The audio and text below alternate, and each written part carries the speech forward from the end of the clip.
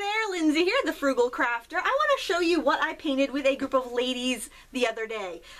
These tulips, I actually have a tutorial on how to paint this on my channel, on my YouTube channel, but I wanted to share this because it was so fun. I was hired to do a painting party for a bridal shower at a public space in Bangor, and it was so much fun, and I thought I would share this experience with you guys because I know a lot of you love to paint, you love to share, and maybe you've thought about turning your passion into a business.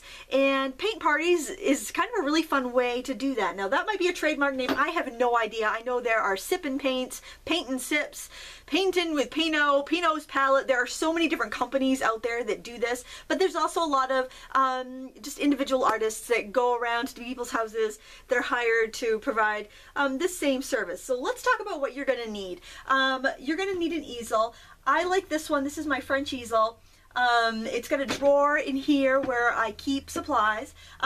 If you can see here, this will stand on its own legs on the floor. I am not doing well today. I feel like I forgot how to talk. But I like it because I can have my canvas here that I'm painting on, and then I can have the one that I've already painted up there so I can see it and so my students can see it too.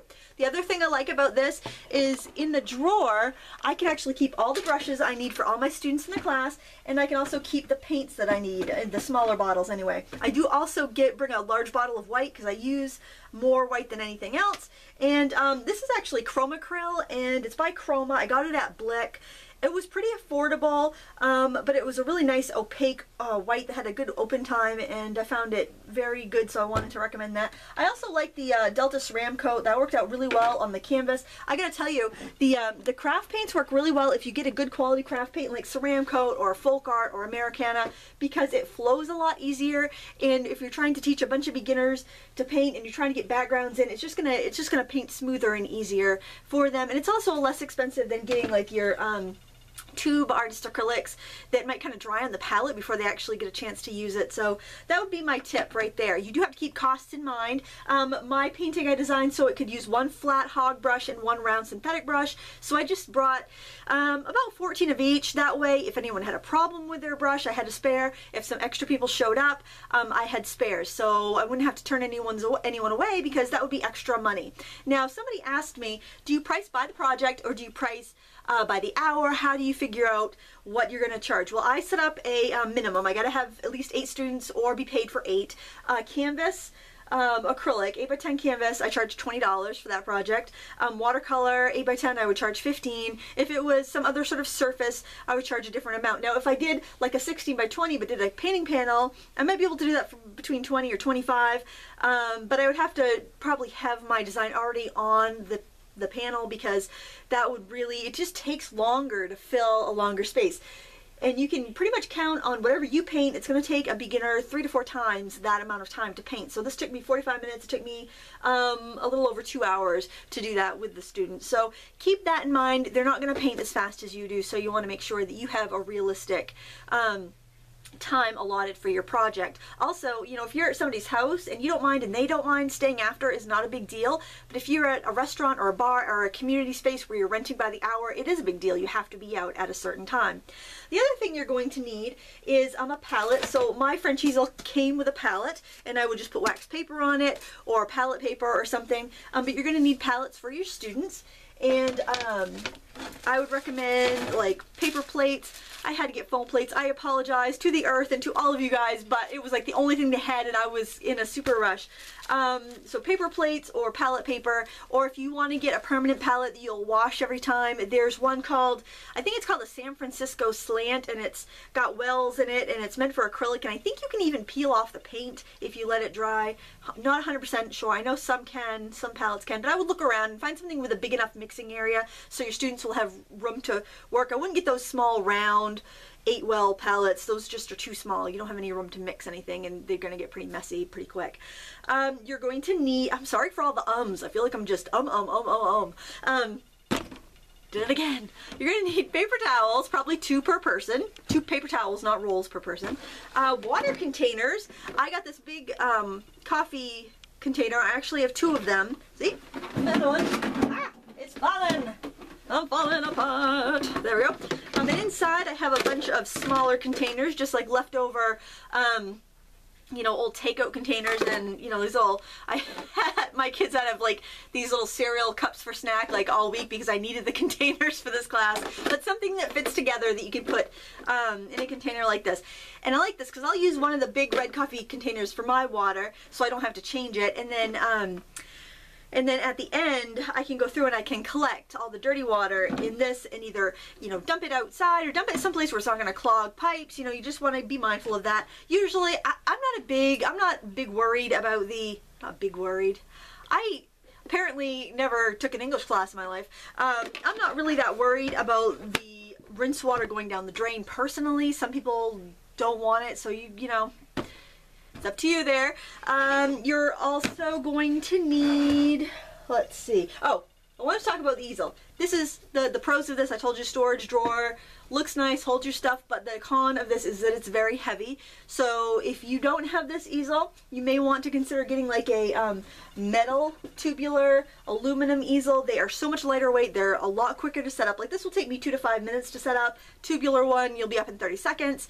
And you can throw it right in your, like a nice big bag, and you can just put your supplies in the bag too, you know, maybe separated by like Ziploc bags or something like that to keep it organized.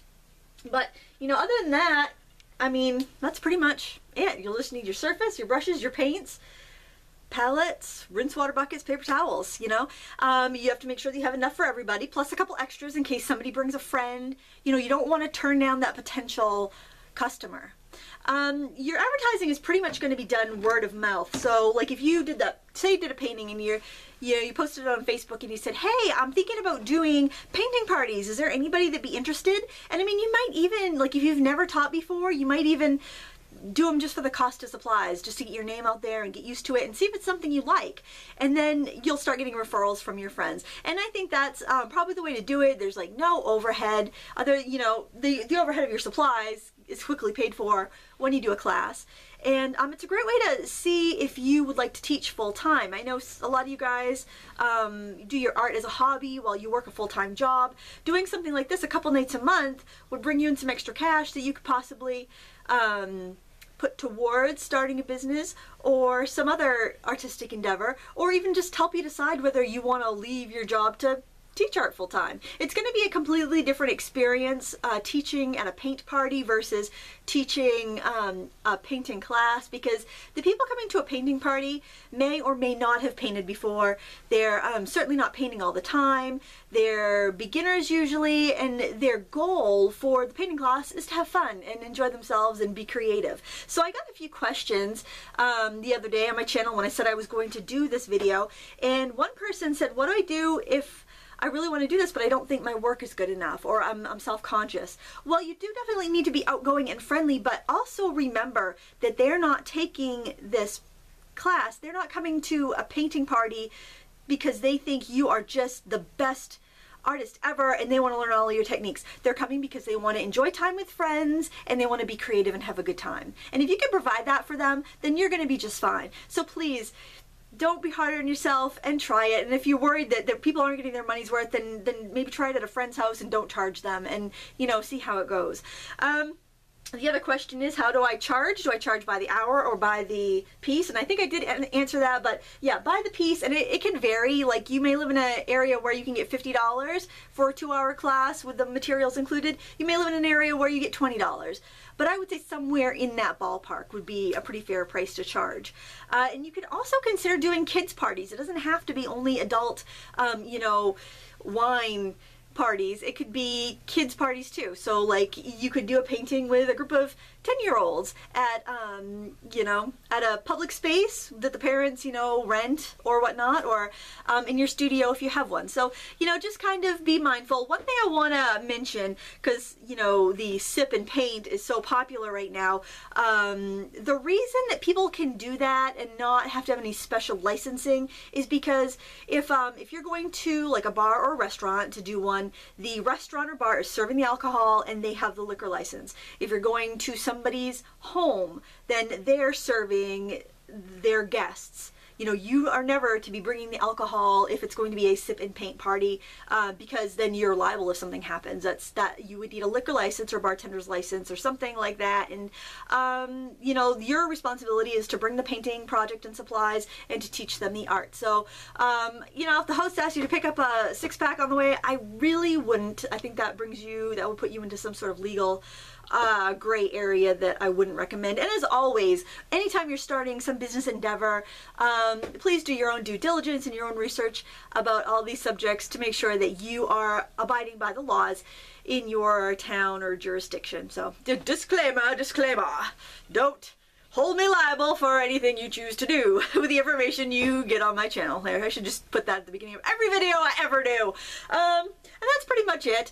I think that you guys, a lot of you would really enjoy this. The thing to remember is that you are spreading the love of art to people that may never have painted before. You need to have patience, you need to be encouraging, and you need to be friendly. And if you are those things, I think you could succeed quite well. And you know what? Another question I wanted to answer before it's even asked, yes, you can use the things that I teach you on YouTube, the projects that I show you, to teach in a painting party. I don't mind. So go forth and have fun and make some money and don't be a starving artist. And that's just about it. I want to thank you so much for watching. I hope you enjoyed this and I hope this art marketing video was helpful for you. If you have any questions, leave them in the comments below and I will answer them to the best of my ability. And guys, help each other out. If you have experience doing painting parties and you want to chime in down below, offer your tips and advice, please do so, because we all grow as a community by helping one another, and the rising tide lifts all boats. So the more successful artists that are out there, the more there will be, I think anyway. I want to thank you so much for watching. Please give me that thumbs up and share this video with your friends and hit the subscribe button. I don't know, is it there? Is it there? I don't even know. It's probably going to change, so I probably shouldn't point at anything. Thank you so much for watching. Until next time, happy crafting.